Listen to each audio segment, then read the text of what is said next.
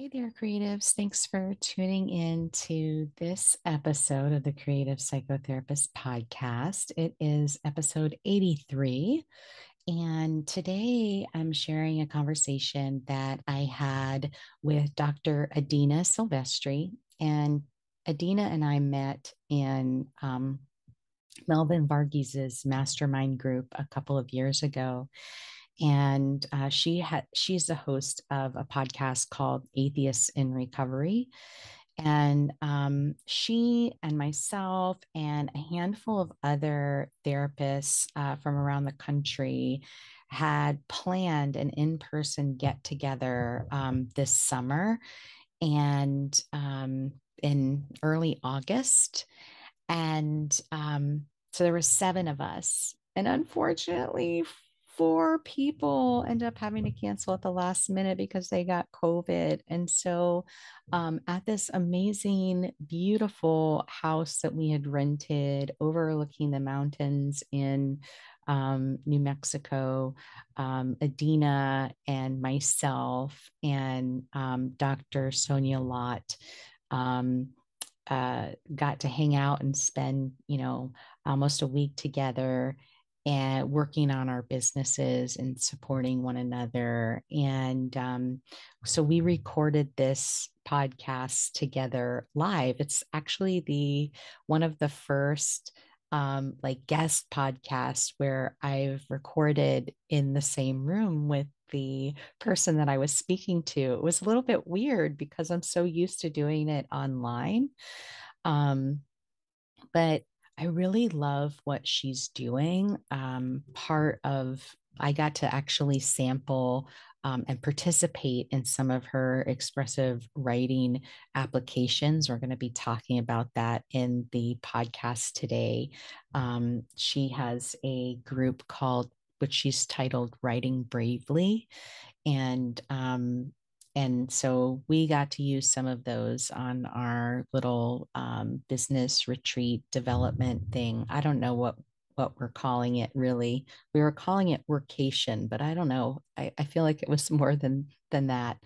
Um, anyway, I hope that you enjoy this conversation and check out what she's doing with her Writing Bravely group. It's a non-clinical group that gets together online and she facilitates using different prompts. And I'm sure it's going to be transformational because in the one prompt that I wrote, um, it was really eye-opening and transformative for me and has really prompted me to make a lot of changes. So um, I hope you enjoy this conversation. The Creative Psychotherapist is the official podcast of the Creative Clinicians Corner, a practice building resource for creative psychotherapists. TCP Podcast is the cast for creative, expressive, and experiential focused psychotherapists curious to learn how to design, build, and scale a thriving private practice. Your host, Raina Lombardi, interviews successful therapists about the tools and strategies they have used to develop creative, focused practices. They also talk about the products, services, and side hustles they have developed using their knowledge and creativity to enhance their therapy practices, make a greater impact in their communities, and diversify their income streams. Welcome. Now here's your host, Raina Lombardi. Thanks so much for listening to the Creative Psychotherapist Podcast. I'm your host, Rena Lombardi, and I'm very excited to welcome my next guest. Her name is Adina Silvestri, and she has an educator's doctorate, an EDD, correct? Yeah, an LPC, which is a licensed professional counselor, a certified clinical hypnotherapist, a certified brain spotter, and she is located in Richmond, Virginia, and she works with children and families. She specializes in treating women with substance abuse issues and in helping children who've experienced trauma lead full and productive lives. Dr. Silvestri helps women with binge eating issues recover from shame and find hope in healing. Dr. Silvestri's clinical work includes providing supervision to counselors in training, and she is an innovative counselor educator, teaching aspiring counselors the skills needed to become empathetic and creative. In addition to her clinical work, Dr. Silvestri started an online expressive writing group called Writing Bravely, which works to improve people's physical and psychological health by writing their way through to their future self. She writes for publications such as The Dr. Oz Show, American Counseling Association, Richmond Family Magazine, and Recovery and Wellness publications. In her spare time, she mentors students through Blue Sky Fund, and her hobbies include sailing, running, and learning Japanese. Welcome. Thank you so much for being here. Hi. I didn't realize that you were learning to speak Japanese. Yeah, it's a couple years now. I have heard that that's one of the most challenging languages to learn as an English speaker. I would agree with that statement. Yes. Yeah. What made you decide to take that up? Yeah, so some friends of mine and I were planning a pilgrimage prior to COVID to the Kumono-Kudo Trail in Japan, and we decided to learn some of the language prior to the trip, and then the trip just kept getting postponed, and so we figured by the time we go, we will be virtually fluent. So, that's amazing. Yeah. Very exciting. Awesome. Well, let's start by talking about how you got involved in expressive writing. Yeah. Well, it started during COVID. I was feeling sort of unmoored and isolated, and I wanted to find some community. I was looking online, and I saw this writing group, and it was Valley Haggard's Life in 10. And I just fell in love with it. I fell in love with the process. I fell in love with the community. And I found that as I was working on my own healing journey, that writing was the one thing that really kind of helped the most in that during that time period. And I wasn't really ready for therapy, but come to find out, writing for me was its own source of therapy. It enabled me to become vulnerable in ways that I never could have imagined. I thought that I was really slick, and I'm like, oh, I'm just going to go in there and, do a little writing, meet some people. No, it became something just far greater. And so it really started my healing process. And yeah. So that's really interesting. Like, you have been practicing for a really long time, and obviously you're skilled in a variety of modalities, and lo and behold, expressive writing comes in and sweeps you off your feet. Yeah, and I was, one of those kids. I was always very. I loved to read. My parents always had just books lining shelves. Books on the kitchen table, books on the shelves, books everywhere. And so, and one of my favorite outings with my mom when I was younger was going to Barnes and Noble. That was like a big deal. That was like our mother-daughter bonding time. And so I always had a love for language and for stories. And I always had journals. And so there's something to that, but I never thought that I'd be sharing my journals with a bunch of strangers online. That was it's a little different, but yeah, it is a different process when you're sharing from that like self-expressive process versus the intentional process of writing for consumption by others.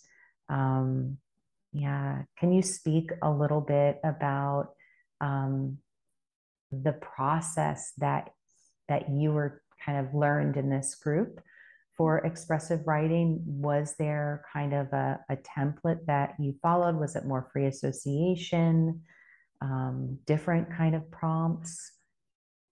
Yeah, there were definitely different types of prompts, and they varied depending on the instructor's mood and what was going on at the time.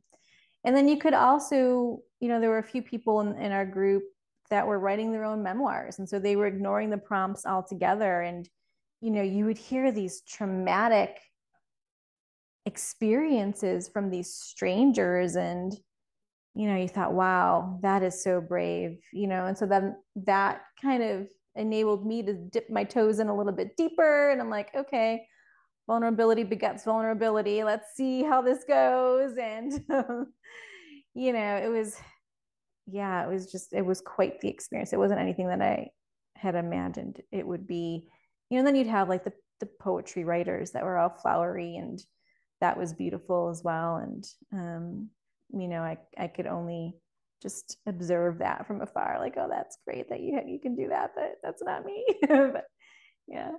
So it sounds like in this particular group, it was really, we'll give you some direction, but you're open to interpret it in how you need to use the time.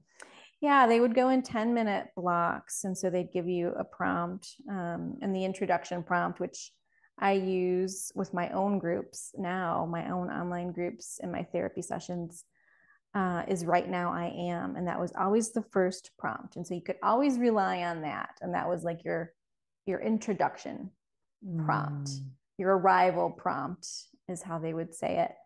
And then after that, it was fair game. Fair game. I remember one time the prompt was, what do you consider holy? Just that sounds interesting. That was a lot of different responses, a lot of different pieces for that one. Yeah. I like the right now I am prompt. It makes me think of a particular tool that I was trained in, which is to give voice to your image using the I am. So if you create a piece of art and then finding either the image itself, the whole image, or a space in that image, maybe it's a color, maybe it's a specific thing with the image, and then giving voice and writing about that from the I am, about that part of the art, which always opens up a lot of insight, and it can just take you into all kinds of really cool places. So I like that, the right now I am. Yeah, I love it. Is there a favorite prompt that you have that you feel like really opened the door for you and kind of opened you up to the process that you go back to?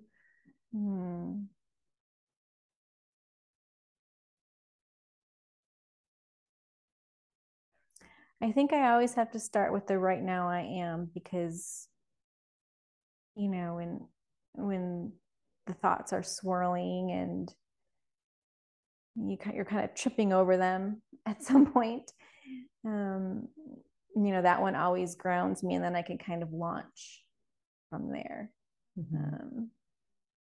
Yeah.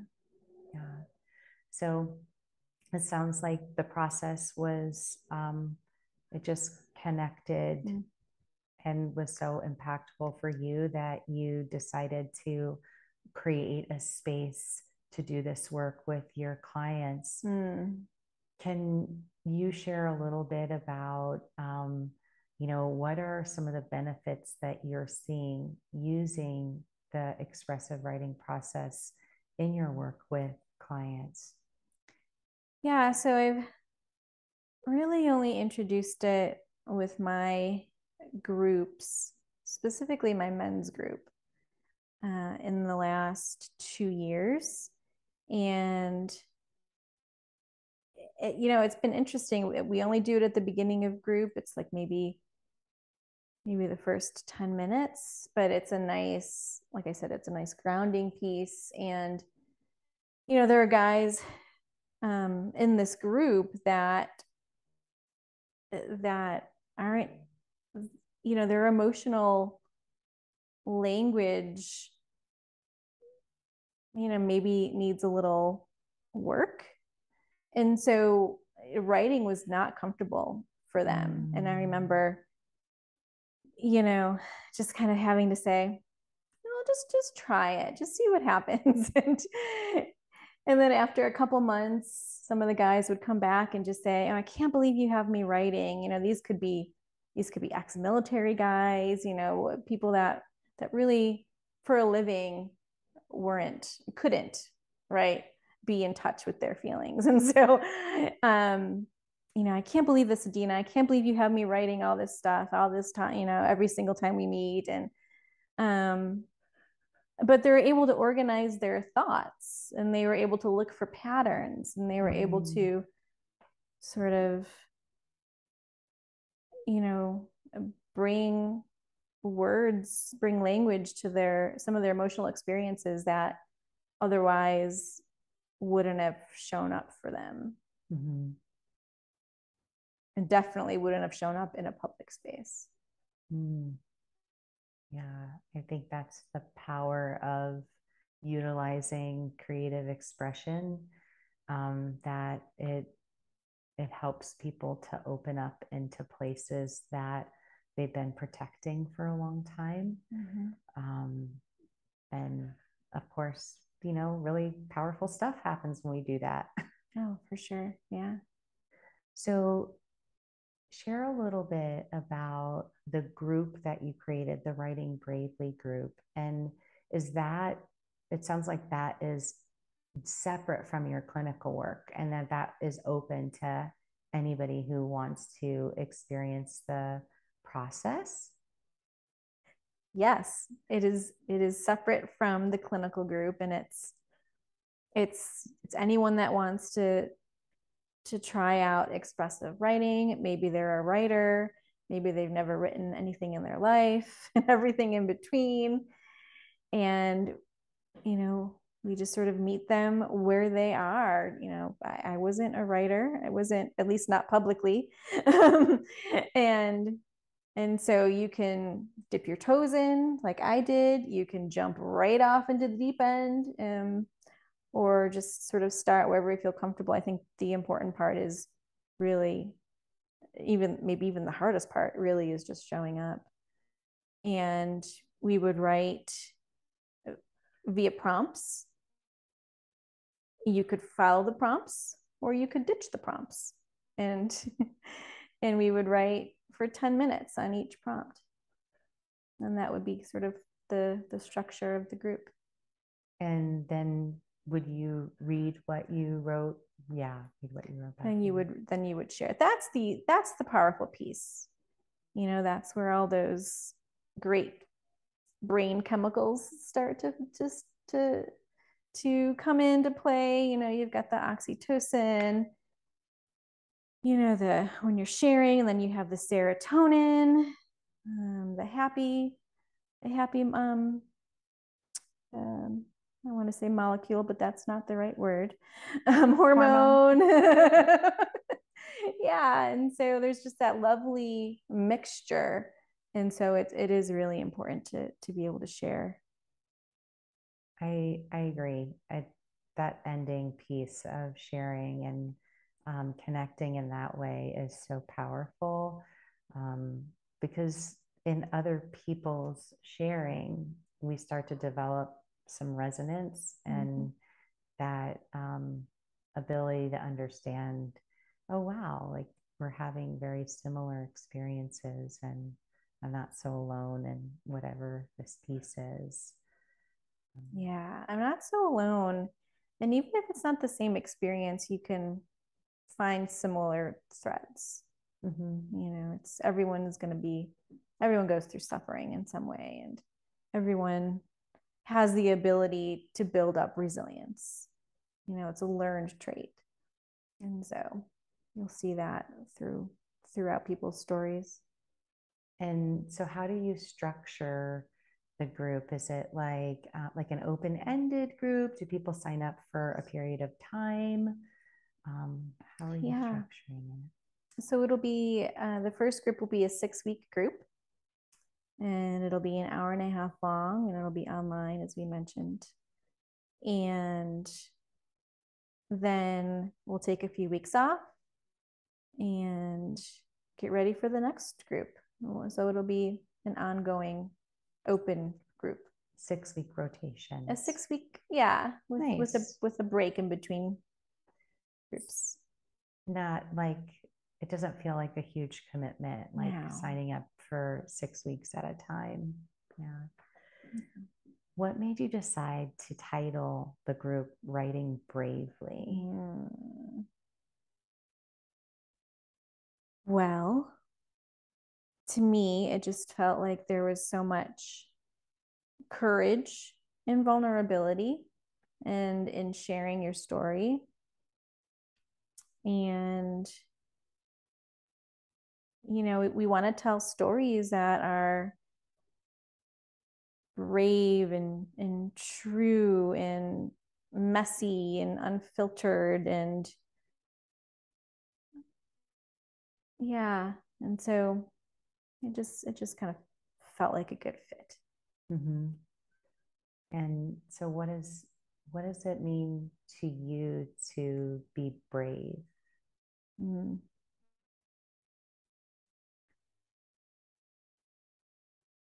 I would say being vulnerable, Mm-hmm. you know, sharing those messy truths, I think is being brave. Yeah. Mm-hmm. Yeah, stepping into the unknown, yeah, is definitely a brave thing to do. Yeah, especially if you didn't grow up with that, you know, with those role models, you know, yeah, especially older generations. I feel like, you know, there wasn't a lot of, you know, you keep the secrets inside the family kind of a deal. So yeah, that's so true. And makes me think of like you work a lot with men, and how just societal conditioning, the message to men is often, it's not okay for you to share your sensitivity or your emotions. So to lead people into writing and help them come to feel comfortable with that is really awesome.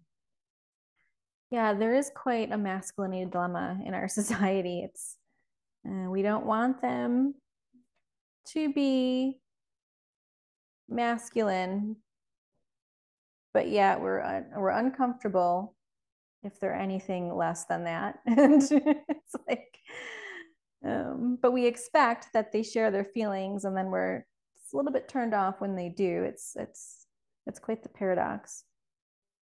So we end up getting a lot of mixed messages, and so the emotions that are often acceptable from men are anger, you know, and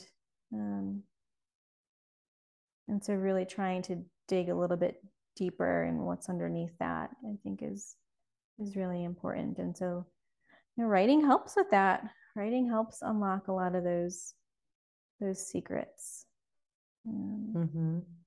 because they have to be able to be emotionally aware about their own selves first before they can help anyone in their families.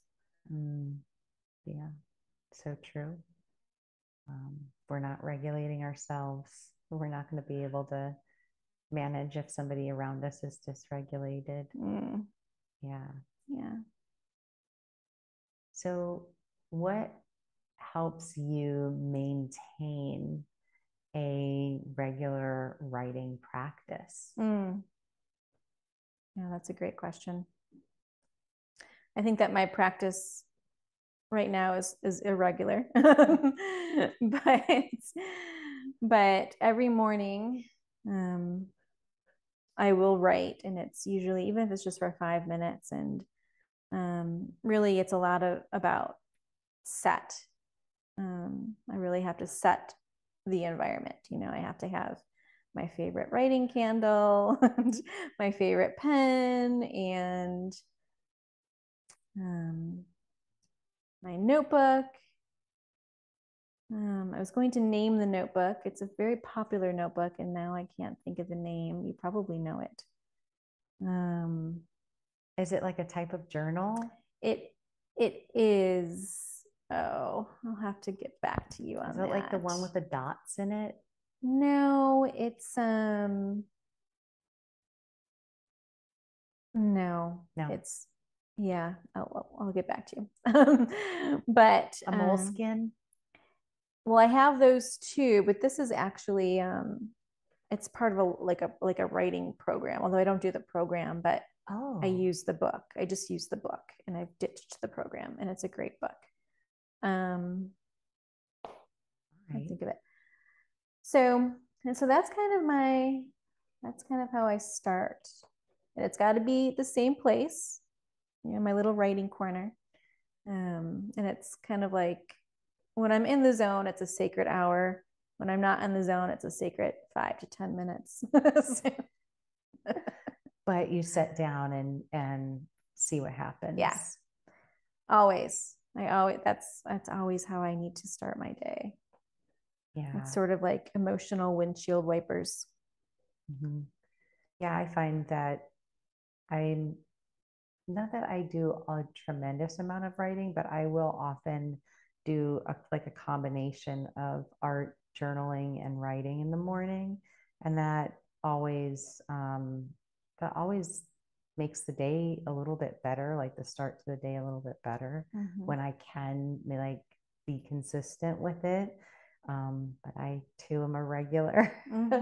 I'll have like a good streak, and then something will happen and my routine will change. Like I've been traveling, and of course that impacts everything, and then getting back into the routine. So it's been a few weeks since I've done any journaling really.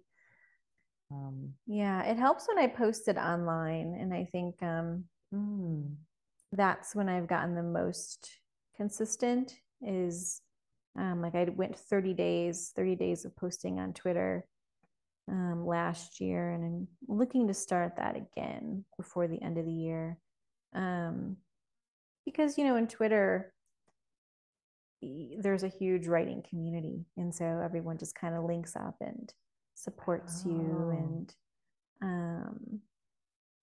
and so that's been really fun.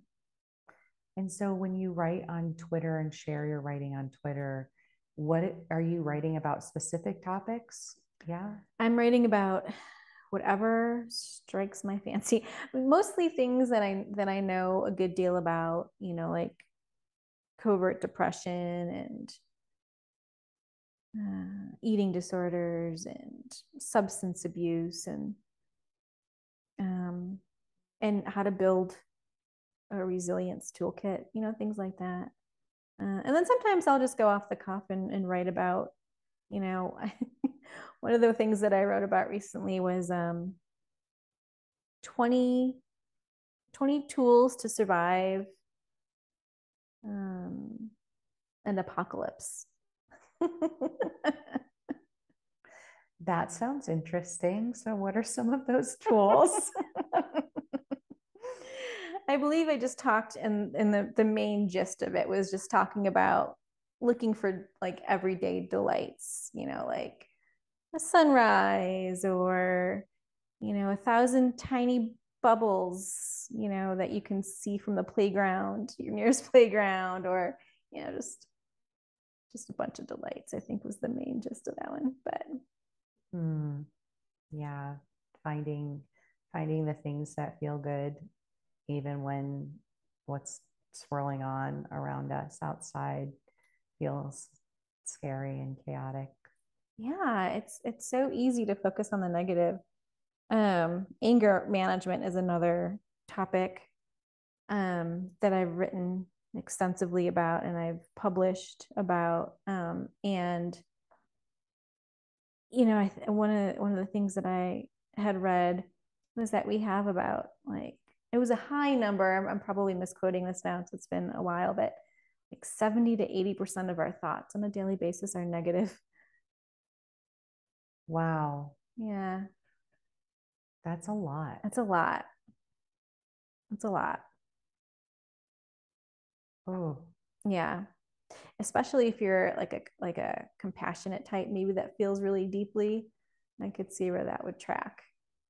Yeah. Yeah. For sure. I mean, I know I catch myself and I'm like, oh, where are you going with this story? I don't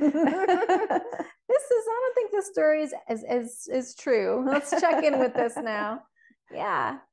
Yeah, definitely. It's hard sometimes, but if you like develop that practice of noticing, catching yourself, and then switching the story, it helps to get out of that pattern. But it's so easy to get there too, when most of the content that is kind of filtered through to us in like general news media and such is really emotionally volatile, and it is triggering in many ways. So it contributes to people's perception of doom and gloom. When you do your prompts, do you think about that when you're designing your prompts to get people to write about things that are more delightful and uplifting? I don't think I have a certain, I don't want to have a certain emotional, I don't want to set an emotional tone because I want people to just to be free to write whatever they're called to write, in that moment, in that space. Yeah. Yeah. And when instructors have tried to set those tones in the classes, I think I unconsciously, preconsciously buck that. I go in the opposite direction. You're like, nope. So I would say that people that want to join my group need to be rule breakers. So maybe that should be in the sales page. I don't know. You must be a rule breaker in order to write bravely. Exactly. You must be a rule breaker. You can't fit into any box. Yeah. Yeah. And if people wanted to learn more about your group, where can they find that information? Yeah, they can go to writingbravely.com and they can learn more about the group there. And I published about 7 podcasts that kind of take you on the journey of how I developed the group, how I think about the group, what I hope people will get out of the group. So that would be a good place. I can definitely start. Put the link to that series or the links to that series in the show notes for listeners. So if you wanted to listen to Adina's podcast where she talks about writing bravely and how she structures things, that'll be in the show notes for you. Anything else that, if people were interested in participating in the 6-week group with you, like what you'd want them to know? Yeah, maybe I would say that writing can really be transformational. I think there have been, at least 1,000 studies on expressive writing. If you're interested in learning more, James Pennebaker has really sort of laid the groundwork for expressive writing and how it can really help you physically and psychologically. And, I think it's more about just writing your thoughts and feelings. When you write something down, a cascade of events occurs. You write it down, you're able to say, okay, yeah, this pivotal event happened to me. And then you're able to organize it. And you're also able to then make connections between, there's a lot of wind. All of a sudden, there's a lot of wind. Oops, something just blew over. you're able to then make connections between what happened to you and,